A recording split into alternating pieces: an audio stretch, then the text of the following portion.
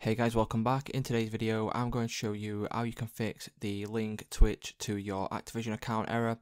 And this is a problem that I've been having, and this is the way that I found that worked for myself.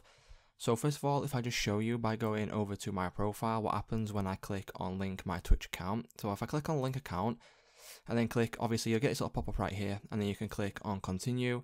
And then what happens for me is I get this little redirect right here, and it will bring me to this page, and it won't actually let me link my Twitch account to my Activision account. So if I click on relink my Twitch account right here, what will happen is it will just redirect me back to the same page, and it will just keep doing this over and over again.